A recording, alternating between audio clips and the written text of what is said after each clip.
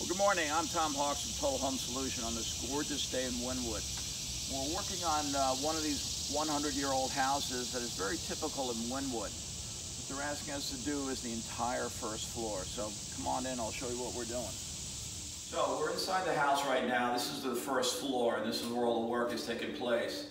Let me introduce you to our Maddie here. This is, for all you dog lovers out here, this is the red-nosed pit bull that joins us on a few of our job sites. So here's what we're doing. So you can see by the floor in here, we've taken out actually 3 walls to give it more of an open concept. This used to be their office in here, and now we're going to change this into their formal dining room with the chandeliers overhead. This will be the family room, and you can see by all the wires hanging out of the ceiling here, this is the recessed lighting that we're going to have.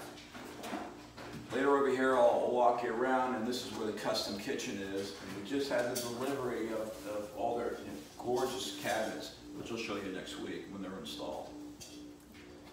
So this is our kitchen that we're doing in here, and here's the 3D rendering that we're doing.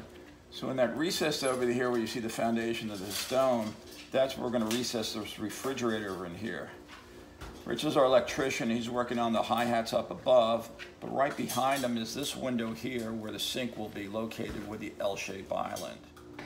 So we're in our old kitchen right now, and we stripped it down all the way down to the old drywall and plaster that was there. We've made a few changes.